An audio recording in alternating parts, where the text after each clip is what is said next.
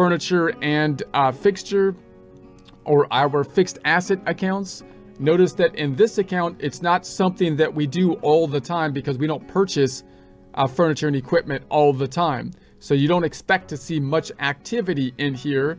And what you would expect to see is purchases typically with expense forms if you paid cash, or check forms, or you might purchase and finance the equipment, which means you might have an increase due to a journal entry.